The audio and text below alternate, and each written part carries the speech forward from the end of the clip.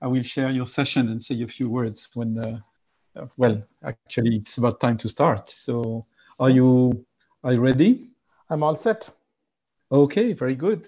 So, Sébastien, shall we start? Shall I say a few words of introduction? Yes? Yes, so yeah, François, please go ahead and introduce our speaker. Okay, very good.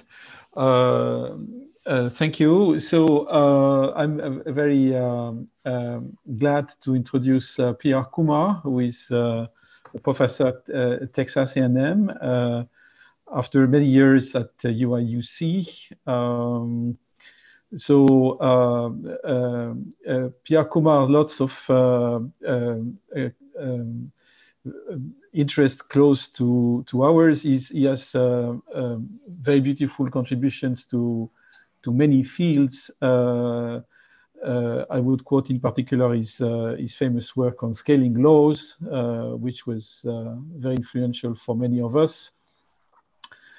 His work on control and his work on the stability of queues, the famous Lu and Kumar paper, which established this surprising result that queues with a load factor less than 1 could be unstable. He's also very active in the field of real-time control, queues and systems with deadlines. Lately, was interested in cybersecurity and in a variety of questions pertaining to machine learning. He's the founder of a very active school in the US and outside the US. So I'm very, very glad to have him giving this lecture today. Pierre. Thank you very much, François. Can I share my screen? Please. Okay. Can you see it? Very good. Okay. And I'm going to go full screen. Just let me know if it's visible. Is it okay? Yes. Perfect. Thank you so much. Thank you, François, for those overly generous remarks. I appreciate it. And it's good to at least get out virtually nowadays. So today I'm going to talk of security of cyber physical systems. And a lot of the theory is from the PhD thesis of my ex-student Bharadwaj, Satchidanandan, who's currently a postdoc at MIT. And then I'm going to report on several implementations which have been done with a whole bunch of students and other faculty. Okay, first of all, I don't think it needs introduction, but what are cyber physical systems? These are engineered systems in which computing, communication, and control are tightly integrated. And many societally important future infrastructures are using this, a smart grid, automated transportation system, unmanned aerial vehicle transportation systems, water treatment facilities, telesurgery systems, etc. And these systems are all safety critical. What that means is that if they malfunction, it can actually cause physical harm. And they're also critical infrastructure as far as the economy and societal well-being is concerned.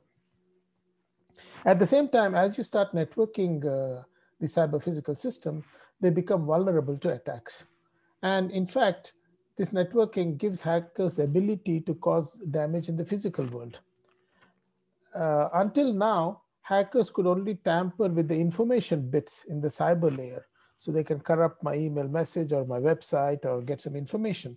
But this cyber physical systems couple the cyber and the physical world. So by hacking, they can actually cause a lot of damage. And in fact, there have been many, many attacks. Sewage treatment plants, nuclear power plants, uranium enrichment centrifuge in Iran that everybody probably knows about, the Stuxnet worm, lots of SCADA systems, Ukraine power grid, water filtering plants, etc. Okay, so we want to protect all these. And the question is, if you have not been able to do this for networking or operating systems and so on, how on earth can we protect even more complicated cyber physical systems? And what I want to show you is that by taking a different viewpoint, we can actually think of protecting them. So the abstraction of the system is very, very important. So this overall system has at its core a physical plant. The physical plant could be an automobile.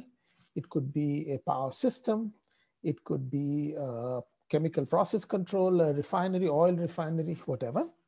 And there are many actuators into the physical plant. For example, if it's a car, you have your gas pedal, your steering wheel are actuators. If it is an oil refinery, it could be a level control system for a fluid or a temperature set point or whatever. And there are sensors. Sensors will measure temperatures, pressures, velocities, etc. And the loop between sensing and actuation is closed over a information network that can consist of many routers, dumb routers, just forwarding, or it could consist of computational nodes which do some information processing. The issue is that we want to address is some of these routers, computation nodes, sensors, actuators may be compromised. Okay. And then the question is, how can we secure the overall cyber-physical system when some nodes are compromised? So most important is having the right abstraction. So what we're going to say is if information from a sensor is compromised, we will say that the sensor itself is compromised. Okay, it doesn't matter to me where the information got compromised. As long as it's the information I'm getting is wrong, I'll regard the sensor as compromised. And it doesn't matter whether it's compromised at the sensor itself or downstream.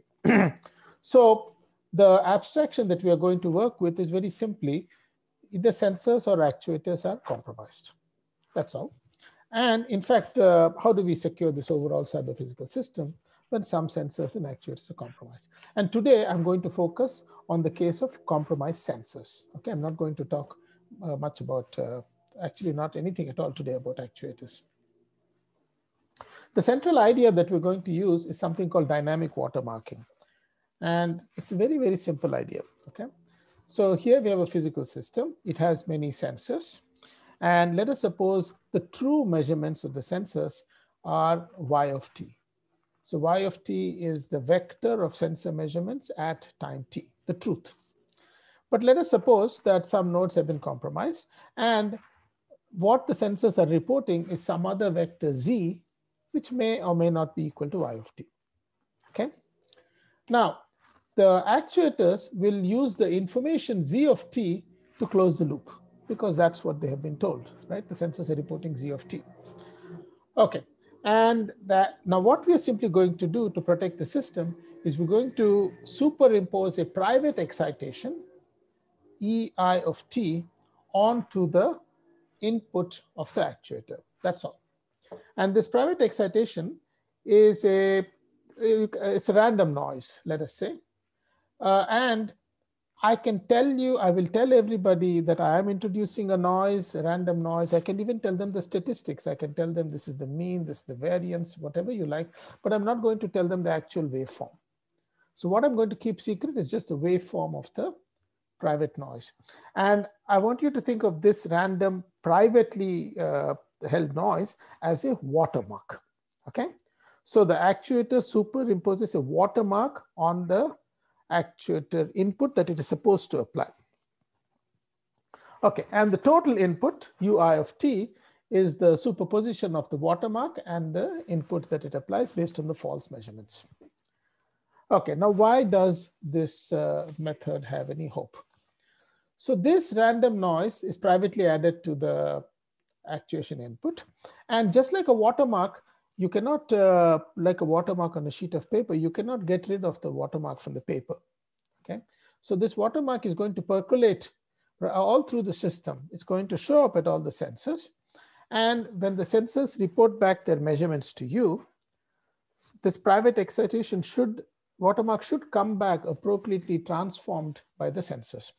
Now, what you can do is you can compare the watermark that you applied to the excitation signal, to the return sensor measurement, and determine whether there is an attack or not. So the controller can check if the reported measurements are appropriately correlated or whatever with the appropriately dependent with the E of t. And I'm going to illustrate this on a very simple first order single input, single output system.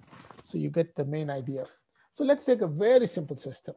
There is a single state X, there's a single input U, and it's a linear system. So xt plus 1 is some coefficient A xt plus BUT plus state noise. And we'll suppose that the state noise is say Gaussian, white Gaussian noise with a mean 0 and variance sigma squared W. Now, what is important is I want you to focus on the variance of this noise. This is sigma squared W, okay? Now, the watermarking, dynamic watermarking is to the feedback input that I'm supposed to apply, I apply a watermark, which is also, let us suppose, a white Gaussian noise with mean 0 and variance sigma squared E. And I want you to focus on this sigma squared E here as the variance of the watermark. Now, the closed loop system, when you take this input and substitute it into the state equation, you get this. So you get AXT plus B times the nominal input plus B times the watermark plus the state noise.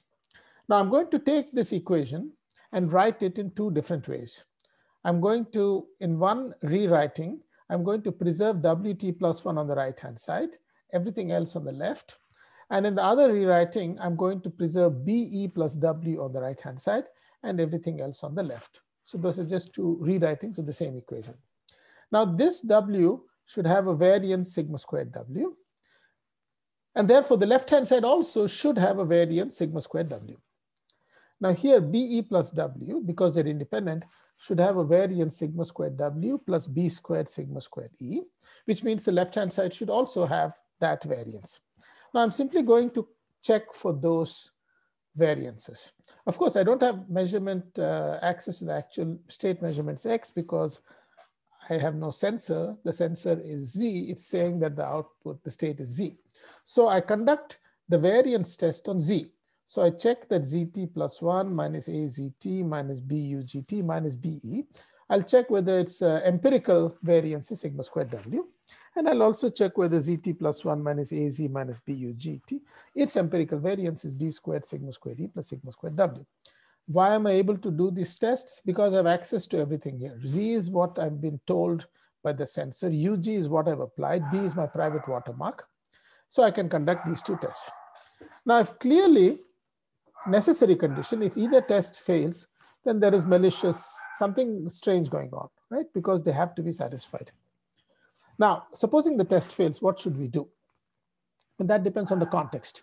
I'm not going to address what should be done when the sensor fails. If it is a slow, if you're driving in a car on a lonely street, then you can just stop your car and that's fine. But if you're driving in if it's an unmanned aerial vehicle, you cannot just stop. You may have to land safely. If it is a chemical process control, usually the process control dynamics are slow. So you can go from automatic closed loop to manual operation, etc. So whether you halt the system, reboot it, manually operate it or whatever, that depends on the context and I'm not going to say anything about it. My sole attention is detecting an attack the moment it happens, okay? Now, as I said, this is clearly a necessary condition for there to be no attack. Is it sufficient? And here's a fundamental theorem, okay? It's not trivial, okay? So the theorem is this: define the signal V. Okay, I'll explain what V is to you in a minute, but just define a signal V. And the theorem, the fundamental theorem is simply that the mean square value of V is 0. Empirical variance of V is 0. That's all the theorem is, okay? Now let's interpret it, okay? Now, if I take this definition of V and rewrite it, I can rewrite it in this way. So I can write that ZT plus 1 minus AZT minus BUGT minus BE is W plus V. In other words, the equation for Z mimics the equation for X with one exception. The exception is there is a zero variance, zero power signal V being added to a positive power noise, okay? So what it says is that the only thing the attacker can do is distort the actual noise, state noise in the system through the addition of a zero power signal V. That is all that the attacker can do, okay? All right, but this proof is non-trivial. I just want to flash these slides to show you that, there are so many complications. Okay, what are the consequences? Now, first I want to tell you that the field of security, right, has traditionally evolved in a reactive manner. So there will be an operating system, then somebody finds an attack on this, then they will send you a patch, Microsoft will send you a patch, then somebody will detect another loophole, then they'll send another patch and so on. And that is the way how networking protocols have evolved, that's how operating systems have evolved. And traditionally the security is completely reactive. They always protect they always shut the barn door after the horse has fled. So all your guarantees are retrospective. I guarantee you that the system is safe to yesterday's attack, okay? But nothing about the future. But what we are saying here is that I don't care what type of attack it is, no matter what the attacker does, by subjecting it to this test, I can guarantee that the only distortion is a zero power signal added to the ambient noise. Now from this, you can derive several consequences, stability consequences and so on.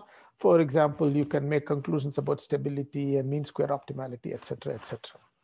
Now that simple first order system can be extended to general Rmax processes, which are very, very popular in process control systems, or in partially observed multi-input, multi-output systems, which are very popular in electromechanical systems, okay? Let me give you an example, okay? So just to show you, and the attack that I'm going to show you here is much more sophisticated than Stuxnet, okay? Stuxnet was very simple. Stuxnet, all it did was, it recorded yesterday's measurements and then told the controller that that's today's measurements. So it was operating off of fictitious measurements, okay? It's called a replay attack. This is more sophisticated. So imagine that I have a simple Rmax process and this noise is variance 1. And let us suppose that we're doing minimum variance control, which is a very popular strategy in process control. You want to keep the variance of the output as close to 0 as possible. So you apply some actuator input. And I'm going to apply a watermark. And then the closed loop system will be this. And the attacker cannot separate the ambient noise from the watermark. That's what this whole defense is. The attacker sees a total noise. He doesn't know which part of it came from private watermark that was deliberately introduced and what part came from the noise. So he could estimate the noise, okay? And then he can simulate a system with a fake noise N by subtracting out this estimated noise. So this is a little bit more sophisticated, and report the output of this fake simulated system. Now, in the absence of watermark, the actuator would not suspect that there are any malicious measurements, okay? Now, let us suppose that the sensor attack begins at a certain time, and immediately one of the tests will jump up and you detect an attack. So this is how this thing works, okay? Now, the first one question that you can ask is, are both tests necessary? They're clearly sufficient. Are they necessary? And yes, there are counterexamples. This is an attack which passes test 1, but fails test 2, showing its necessity. And this is another attack which passes test 2, but fails test 1, okay? And in fact, there have been previous attempts in the literature to do things of this sort, but they all use one test and that doesn't work at all, okay? So it requires 2 tests. Now, there are also challenges to the case of non-Gaussian noise. If it's non-Gaussian noise with some distribution, then an easy strategy is to use the same distribution for the watermark, but then you would not be able to make the watermark as small as you like. But here is a characterization of when watermarking guarantee is feasible, and there's a certain necessity and sufficient condition. Okay, the core of what I want to tell you is the successful implementations. And why are implementations useful, important? The fundamental theory here relies on the inability of the attacker to separate watermark from noise. Now, if you look at any model of a chemical process control plant or an automobile, all they will describe to you are the deterministic Newtonian dynamics. So if you look at an automobile, it is simply the x double dot equals A. That's all it is, okay? So, but nobody will describe the noise, road noise, the tire noise, wind noise. Nobody will talk of the amount of noise in the froth of a chemical process control system or whatever. So we have to do implementation, and I don't trust simulations. So first, we started off by defending against attacks in our laboratory transportation system. So we have a closed loop system here in our lab. And I'm going to show you a video done by our publicity department. And they did a pretty good job, actually, though they had one wrong statement somewhere. So this is an intelligent system which has collision avoidance built into it.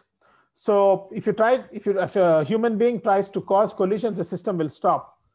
But even this can be attacked by attacking the sensors. So we're talking of attacking a very smart system.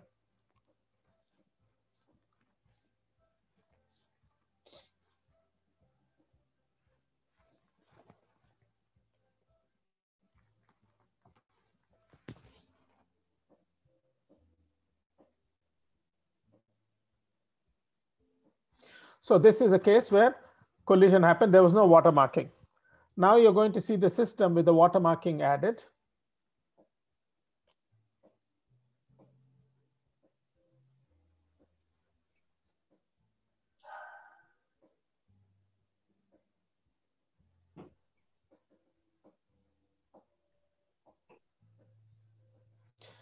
And unfortunately, it's not a very exciting video because the vehicles just stop.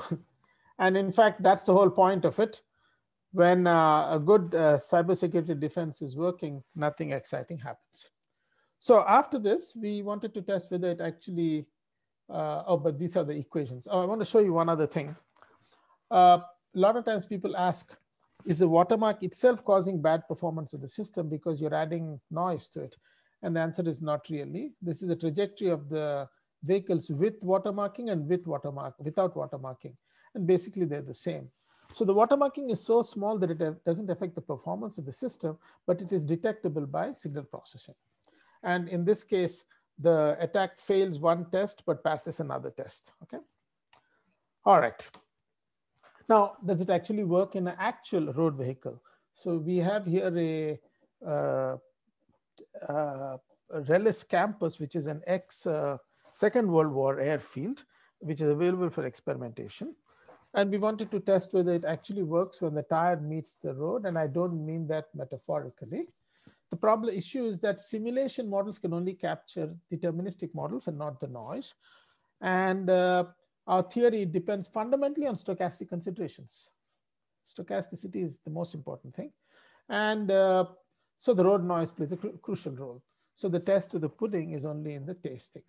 So this is a Lincoln MKZ. This is the closed loop system of the vehicle. And again, you're not going to see much here. This vehicle gets attacked and then it'll stop, okay? Not much to see.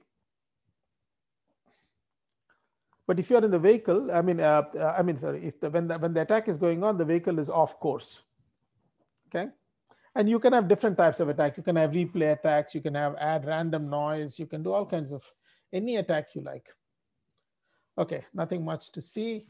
It stops, okay? And again, in this case also, it's pretty instantaneous detection. And the watermark magnitude can be made pretty small. It doesn't affect the performance, okay? All right. Now, our goal is to show that this is a general purpose defense to protect cyber physical systems. So we wanted to take completely different classes of systems. For example, process control systems, which are the bedrock of the chemical process industry. So here's an attack on a process control system in the lab. This is a 2-tank system. Water flows into tank 1, and from there it drains into tank 2. And the inflow of the water to the top tank is controlled by an electric motor. So the input to the system, the actuator, is the voltage of the electric motor.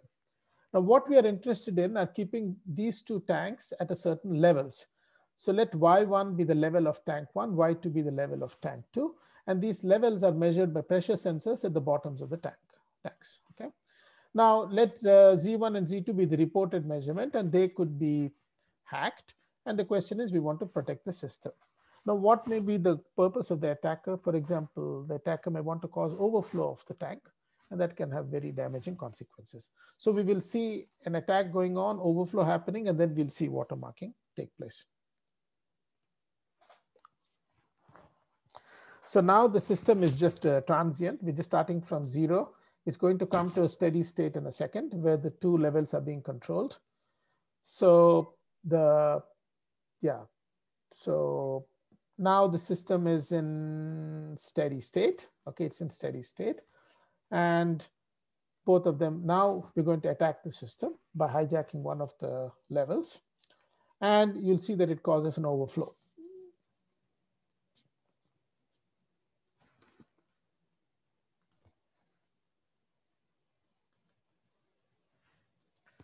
Okay, and to defend against this, we add random noise to the voltage of the electric motor. So this is the system starting up. It's just starting up, and it's in steady state now. And now an attack will start. Yeah, and immediately watermarking catches it. And in this case, we're going to drain the tanks. Okay, that's the defense. Okay, so we see that it works. And now, as I told you, it's very important that this is a stochastic defense. So here you see froth. Now the watermarking has to survive this froth. Okay, and there is no model in process control for froth. Okay, so that's a noise in the system. The watermark has to survive this noise, and simulation models will never tell you anything about that. Okay, so simulation is not enough. Experimentation is essential. Okay, next I'm going to show you how to attack a power system. Okay, so this is an attack on what is called automatic generation control in power systems. And what is automatic generation control? So basically in a power system, at all times, you have to keep the generation equal to the consumption, demand. Okay, you really cannot store anything, or else the transmission wires heat up and things like that. So typically what we do is we break up the power system into areas, and each area would like to have a balance between supply and demand. But occasionally, if it's a hot day in a city, there may be demand in one area, so other areas will help it. So that's what automatic generation control is.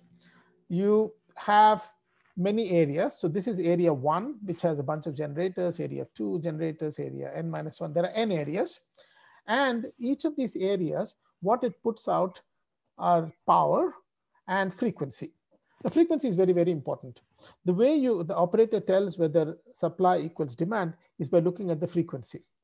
In Europe, the frequency is 50 Hertz. In the US, it is 60 Hertz. So in Europe, if the frequency went to 49.7, the operator will say, oh my God, consumption is larger than generation. That is, my frequency is falling. On the other hand, he may do load shedding. On the other hand, if the frequency goes to 50.3, then the operator may shut down some generators because there's over generation. So the control loop is to keep the frequency at 50 Hertz. Okay, so that's what is being monitored.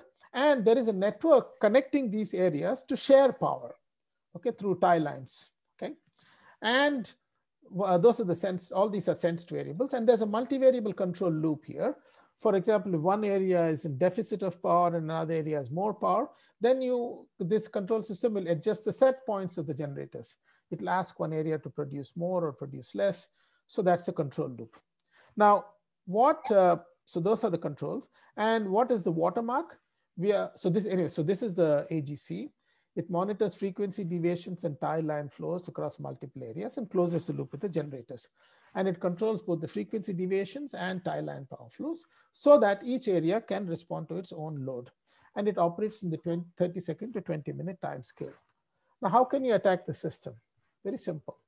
Nowadays, these frequency measurements are made by what are called phasor measurement units, which are basically using GPS to timestamp measurements. Nobody cares about position of GPS. GPS gives you good clock. You can timestamp measurements, send them across a network. And by checking the timestamps, I can know what is the frequency, the phase angle difference, and things like that. Okay. Now, all you simply have to do is hijack that PMU measurement and tell the operator it's not 50 Hertz, it's 49.5 Hertz, and bring down the system. Okay. So this can be attacked by under-reporting or over-reporting frequency. And the way we propose to defend it is by adding a small excitation to the generator set points. Okay, that's the defense. So this is a simulation. So you should not trust anything that I say in this slide or the next, because this is a simulation measurement, because they will not let us get within a mile of these generators yet. Okay, so this is a synthetic power system, 4-area synthetic power system with 10 generators. Now, first thing is to convince people that watermarking doesn't add any penalty to the operation. So this is the control command with and without watermarking, and you see that they're pretty much the same. So watermarking doesn't have any perceptible effect. And here we have a destabilization attack on automatic gain control. So there's an attack that starts at 10 minutes, but the operator only realizes it at time 18 minutes, okay, when it goes very high, okay? So this is an amplified view. The attack starts at time 10. Until then, it's going this way. At 18, it crosses some red line, 3 sigma, 2 sigma, whatever limit of the operator, and then the operator raises an alarm. So, but that's very dangerous because 8 minutes of attack is going on, and that's terrible. But watermarking will catch it instantly. Okay, as soon as attack happens, you catch it. Now, okay, now this is an actual system that we are now working on. We received a huge, we worked on a huge project by the US Department of Energy in conjunction with Argonne National Lab and with a bunch of industries. And we have some other universities also working with us, MIT, Illinois Institute of Technology, some companies, and Argonne National Lab. And what it is this. We're looking at a future energy system where we use solar power, okay? So we're talking of a solar power dominated distribution system. So as we increase the use of solar power, many homes in the future will have rooftop solar panels, okay? And these are what are called, these are examples of what are called distributed energy resources as opposed to centralized energy resources. And we may eventually come to a photovoltaic dominated distribution grid. Now, so imagine lots and lots of homes with the solar panels, and the solar panels are grid connected. So they can take power from the grid when the sun is not shining, but they can give power to the grid when there is a lot of sunshine, right? Now, this interface is a power electronics interface, okay? And that could be electronically hacked. So now you have a whole bunch of homes being electronic hacked through some virus or something like that. And then you can bring down the solar powered distributed system, okay? So attack on large number of edge devices. And what we have done is I'm going to report to you an actual preliminary implementation on a laboratory scale grid tied inverter. We're just in our first year. We actually aimed for a full implementation. I think I should say that somewhere. Okay. So this is the system. This is your solar panel. It's a DC generator. And this is an inverter to convert DC to AC. So you can interface with the grid. So now here on this side is the grid, and there is all this inverter control and so on. And what the sense measurements here are the grid current and the grid voltage. And you can attack those. And so here we add an excitation to the power electronics a little bit and attack detect algorithm. So this is the dynamic watermarking scheme. And here is implementation. So before attack, it's like this. After attack, it's a very small attack, okay? We can catch it. And this is a large DOE project, as I said, aiming at implementation. Okay, the last one implementation I want to show you is an attack on a helicopter, basically, or an unmanned aerial vehicle flight control system. So this is a laboratory setup for a helicopter. It's a 2-rotor aerial vehicle flight control system. And here we attack the elevation measurements, and the watermark catches the attack pretty fast. Okay, so let me make some concluding remarks. So I'm proposing a possible general purpose defense of cyber physical systems.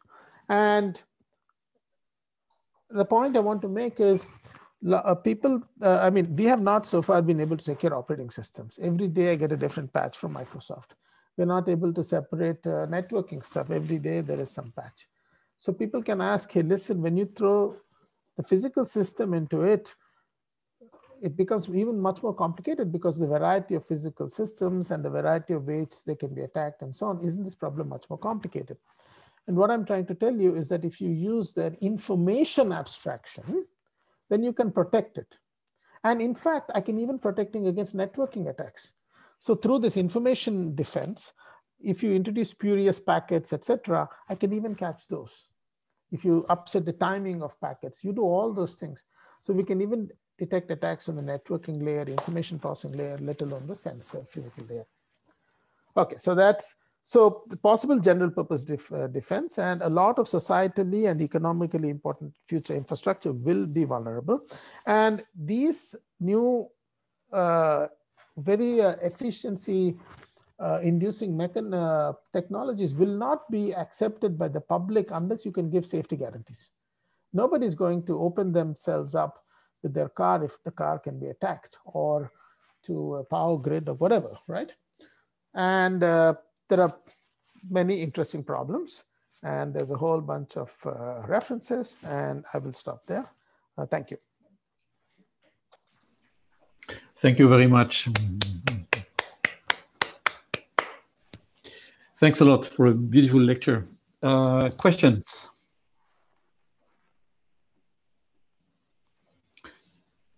Perhaps I have one then, waiting for others. I mean, your model was a linear system in the control theoretic sense. I mean, can you expect to introduce such mechanisms in in certain classes of nonlinear system and get similar results?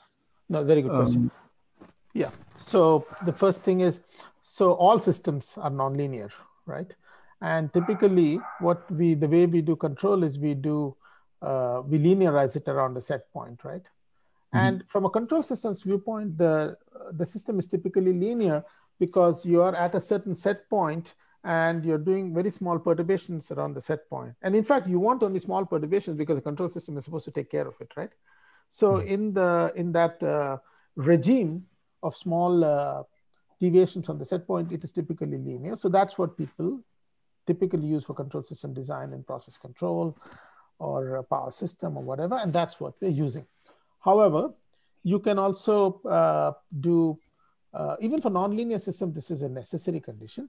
And if you want to get a little bit more advanced, you can use strategies like feedback linearization and so on, which are used in robotics. Mm-hmm. So yeah, so those are some of the possibilities. Yes, and I mean, a related question about the dimension of the system. So I mean, your noise was additive, right, on this on the input. Assume you have how does it work for? It's a very naive question, but does the same thing work when you would have a high dimensional system? I mean, how should your noise evolve with the dimensionality of the system? Should do that for every input dimension, or? Okay. Let me answer the question that I think you're asking, okay? Mm-hmm. So one question is, supposing you have a high dimensional system with lots of sensors and so on, will the complexity of the defense be growing with the number of sensors? And the answer is no. One actuator, as long as it can control several, as long as its reachability tree includes a bunch of sensors, it'll cover all of them. Do you know what I mean? Oh, I see. So in other words, if it's a fully connected system, then just one actuator can propagate the entire system. Okay, so it doesn't grow at all. I see. That's beautiful. Okay. Yeah. So the complexity doesn't go with the dimension of the system. So I see. No. So in fact, I need only one honest actuator. Oh, I see. Is it linked? Oh, okay. So it's very different from this Byzantine thing where there is a sort of trade. So this question was triggered by that, right? Where you need a proportion of honest guys. Here, it's enough to have one. That's what you say, right? Exactly. Yeah. So this protects against Byzantine attacks, by the way, on the networking protocols, because it's a purely information layer defense. Right. Yeah. So it all lies in the abstraction. Yeah. Of course, it's model based though. But typically when I'm doing a control system, I do know the model. Now, if you don't know the model, then you can do system identification in real time, and we are actually doing that also. So you can kind of elevate this game as high as you please. Oh, that's amazing. Very interesting. So, so other questions, please. I think Patrick has one, and Jim as well. Okay, Patrick. Yes, so thank you, Kumar, a very interesting talk. In a way, I was trying to connect what you propose with differential privacy, where noise is also added, but there it's to protect privacy so that the query cannot get you any information about an individual from an aggregate database. Somehow you do the dual. You inject noise so that you can identify which one of the node is corrupted. Is there any such link between differential privacy and your scheme? Yeah, so there are, it's interesting. Stochastic considerations, they come into these information systems in kind of three ways, okay? One very traditional one is what is called excitation signals. Supposing you have a control system and you want to understand its dynamics, then you introduce some perturbations just to determine its dynamics. So this is called, so you have, otherwise you cannot identify certain modes of the system unless you excite them. So adding excitation has been traditional for system identification. And in fact, there's a very interesting experiment. It turned out that in Sweden many years ago, they took the entire output of one plant and excited the Swedish power grid to understand its dynamics. I don't think they would ever be brave enough to do that in the US, but Sweden is a more dynamic country. They did it. Another way is differential privacy, where, as you said, the goal is to protect the information and so on. So here is a third way. This is not to identify, not to protect information, not to keep information private, but to protect the system against all kinds of Byzantine attacks. Yes. Okay. Thank you. Jim, you had a question. So this is Jim. Hi, Kumar. Hi, Jim. Yeah. As usual, a beautiful mix of theory, and then you implement it as well. So that's always wonderful. Maybe I misunderstood something. I thought the proofs that you have hold in the limiting cases as t goes to infinity, and so I was wondering about detection times and how many, is there a limit?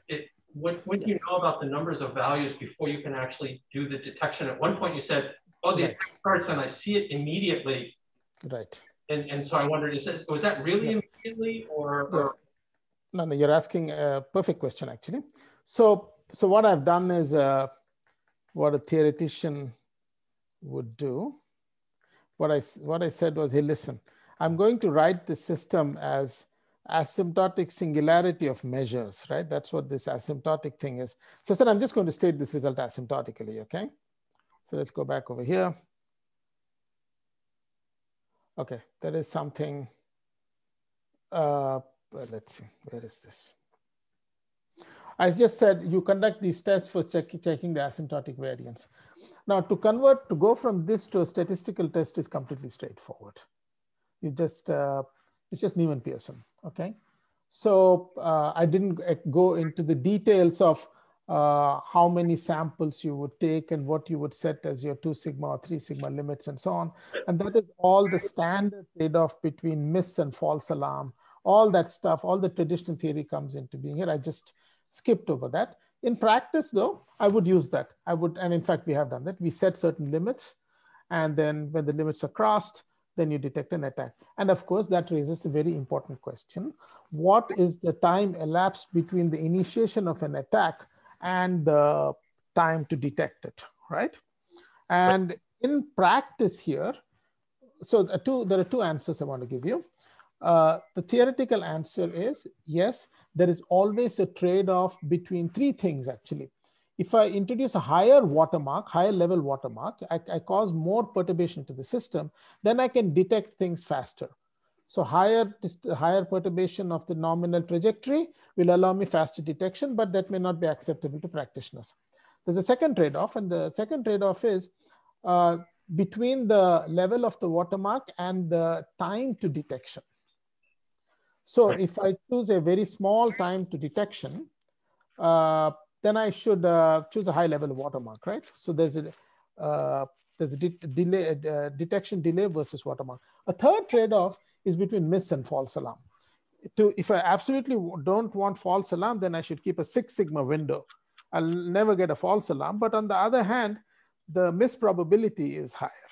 So that's again a trade-off. And these are standard practical trade-offs, like is done in radar.